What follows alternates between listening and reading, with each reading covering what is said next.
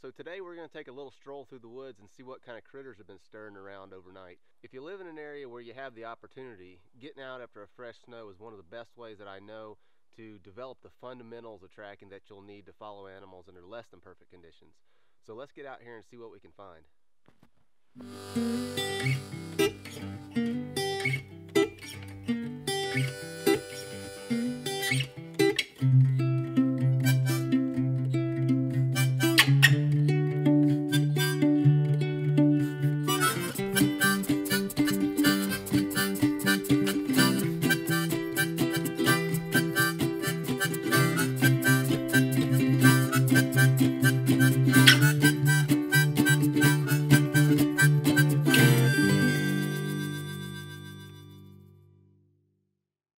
Now, identifying a track, even when we've got really good conditions like we've got right now, isn't always as straightforward as just looking at a track and then comparing that against a field manual. And this is a really good example here. This track has been snowed in and there's no detail in the bottom of this thing. But I've got a couple of clues that are going to help me identify this. One of them is the gait pattern, which is the pattern of the tracks themselves and how they're arranged in relation to one another. And the other one is habitat association. I'm on the edge here between a field and a thicket right here. Now, even though I can't look at an individual track and identify it, I know this is a cottontail track based on those two things, the track pattern and the habitat association. Cottontails tend to have group tracks, and they're kind of a galloping hopper, if that's a technical term, I don't know, but we're going to call it that.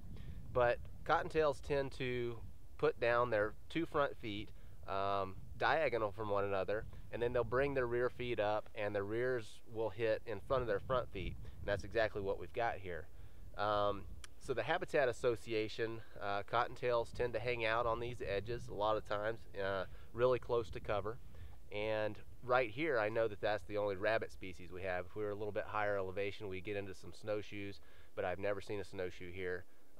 It's not completely out of the question, but I've never seen one, and this track pattern is way too small for a snowshoe anyway. Now I can tell that this rabbit is moving this way, and he's close to cover here, but once he gets up here, he gets out into the open. And what you'll notice is when we look up here, is the distance between these groups of tracks gets really long. And so here, I think he's feeling pretty comfortable. He's close to cover, but when he gets out in here to the open, he's picking up speed, and I can tell that by the distance between those groups of tracks. We do have some horned owls that kind of hang out around here sometimes, and I'm pretty sure he knows it. Here we've got some more cottontail tracks in here, and you can really see it well. You've got the front feet planted right here. You get back feet a little bit ahead of it. The next group of tracks is right here. Front feet, back feet. So if you can get down underneath some cover like this, oftentimes it's a good place to find a really good distinct track. And I've got a lot of really clear tracks right here. I've got coyotes that are running up and down this frozen creek. We've got cottontails in here. And I've even got a mouse track over here. You can see he's got really similar to a cottontail actually, but there's a little, it's a very small group of tracks, and there's a drag mark where he was dragging his tail. Now you might be asking yourself, how does this guy know that this is a coyote and not, say, a bobcat?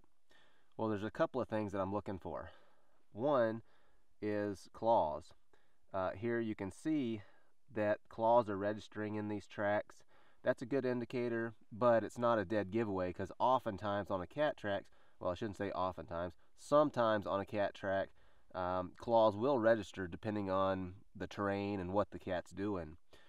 One dead giveaway that this is a canine and not a cat is the shape of this palm, the plantar pad right here, the big pad back here, interdigital pad. On a canine, the front of this track will have a single lobe, and on a cat track there'll be two lobes up here. So here we've got a pretty interesting gait pattern here. This is a coyote. Now normally coyotes would move in what they call a direct register, meaning that when they place their front foot down and lift that up, they'll bring their hind and place it directly in that front track. Now, this isn't showing that pattern. This is actually what they call an overstep walk, meaning that when the coyote brought his front foot up and his hind foot forward, he actually overstepped his front track and placed his hind foot in front of the front foot.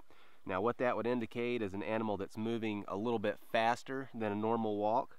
Now, the way that I can tell the difference between front and back feet here is on animals that have a larger front end, so like deer, elk, coyotes, cats, things like that. Their front feet will tend to be a little bit bigger in order to support that mass up towards the front end. Now, you get animals like bears, rabbits, raccoons, mice, things like that that have a larger rear ends. Their rear feet are going to be bigger to support that larger mass towards the rear end. Now, I just tucked in here underneath some small Doug fir here, and I've got, this place is littered with tracks in here, and they're paired tracks with drag marks, just like the mouse track we found. These are a little bit different. These are bird tracks in here, and I'm not sure what species right now, so I'm going to cheat a little bit. I'm going to pull out a field manual. Now, I've got to take a minute and give a shout out to the fella that wrote this book, Mark Elbrock. This is the only book I've ever found on bird tracks and sign, and it's very well done. And got a raven up there. You know, looking these tracks up in here, we've only got a small handful of birds that overwinter in this area, and dark-eyed junco is one of them, and that's what I'm putting my money on here. These are paired tracks.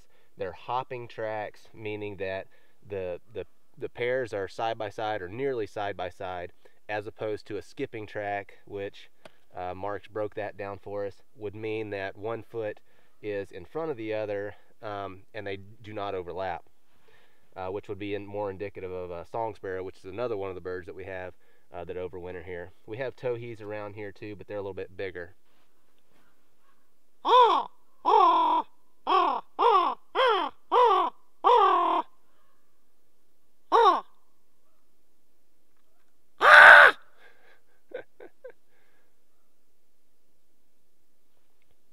Oh well, they don't like me.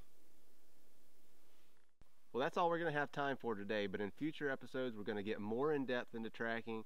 We're going to talk about tracking in less than perfect conditions, but if you have the opportunity, like I said before, to get out in conditions like we have now, following up tracks and trying to figure out what animals we're doing, IDing tracks, looking at gait patterns, all those things are going to help you to develop those fundamental skills that you're going to need. You got to crawl before you can walk. See you next time.